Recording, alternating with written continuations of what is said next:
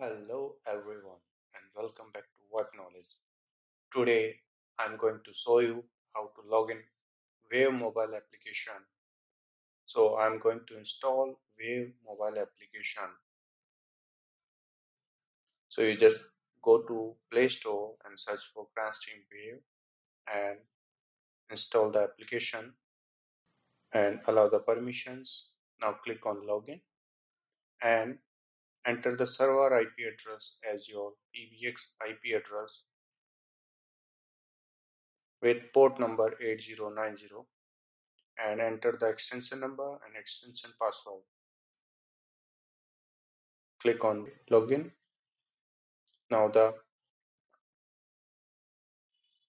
you have to give the permissions to the application so that it can work smoothly. So in the contact section you can see the contacts and you can send SMS to particular extension from here. You can call, and now I'm showing you how to send the message. So I'm selecting one extension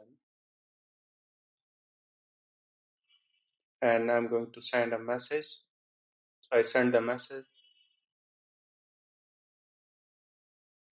and I got the revert message from that extension. Now I'm going to call that extension. So I made the call,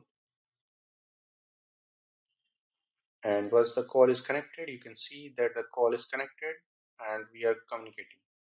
So this is the procedure. Thanks for watching.